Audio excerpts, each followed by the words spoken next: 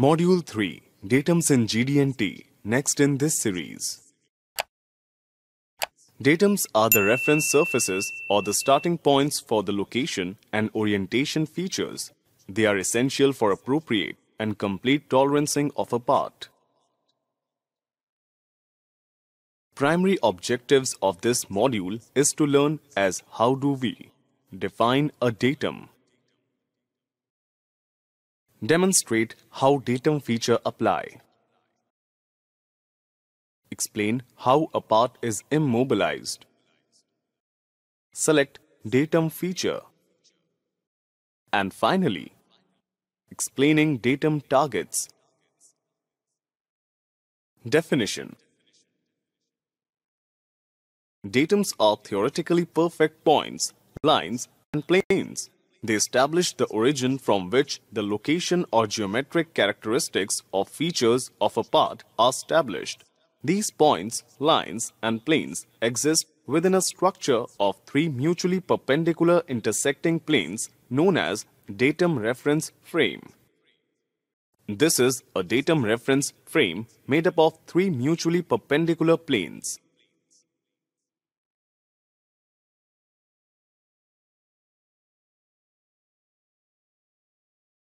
These planes are XY, YZ,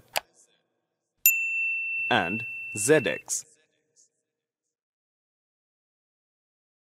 The main function of the datum reference frame is to specify a foundation for the inspection of the part. It is the common coordinate system of all tolerance zones.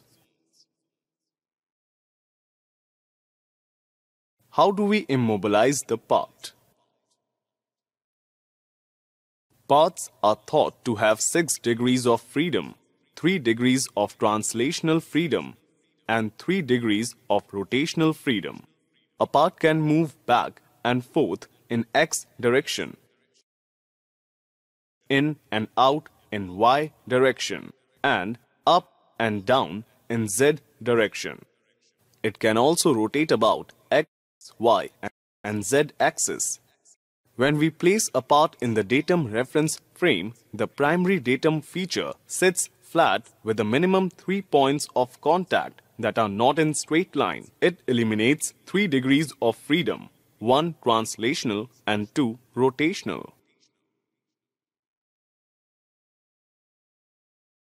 The secondary datum feature is pushed up against a second plane of the datum reference frame with minimum of 2 points contact.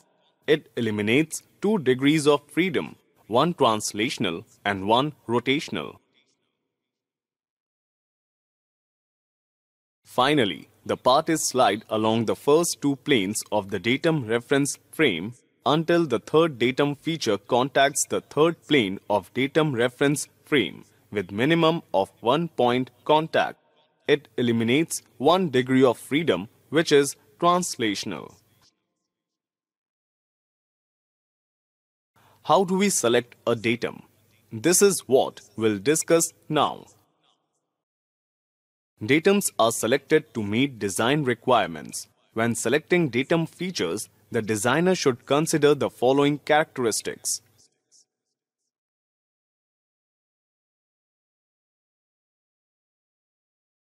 Functional surfaces. Understand about the functional surfaces in the components and assembly. They become datums for dimensioning.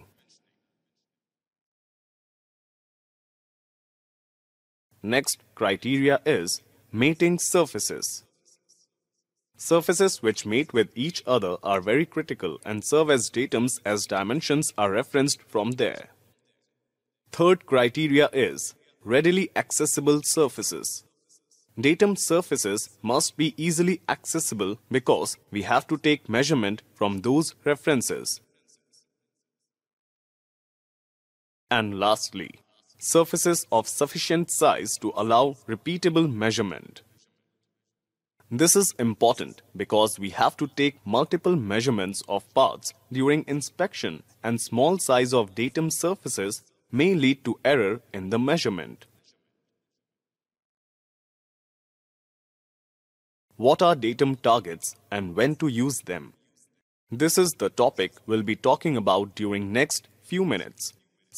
Some manufacturing processes such as casting, forging, sheet metal are likely to produce uneven or irregular surfaces which may not be flat across entire surface area. Datum targets to be used to support irregular shaped parts that are not easily mounted in a datum reference frame. For example, part shown here is a metal sheet part, and this cannot be constrained into datum reference frame due to its geometry. Therefore, to inspect this kind of part, we have to use datum targets.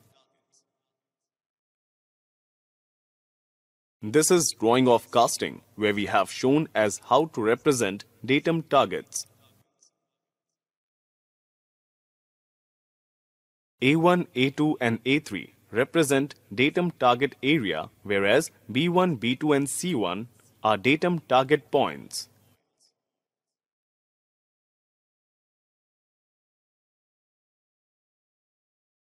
Reference plane for inspection is established using these datum target points. Minimum 3 points are needed to establish a plane.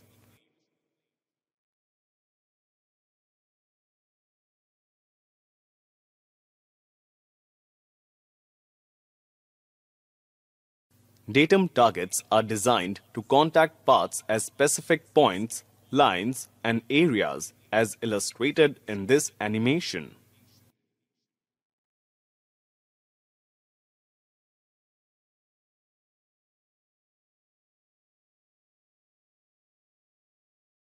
Application of datum. Datums are used as a reference planes, points, or lines for measurement purposes. This animation illustrates as how we can reference various surfaces as datums for measurement purpose. It illustrates as how different surfaces are considered as datums for measurement of different dimensions. With this, Module 3 on datum is completed. If you have any questions, you can find us on social media. Thanks for tuning in and have a great day.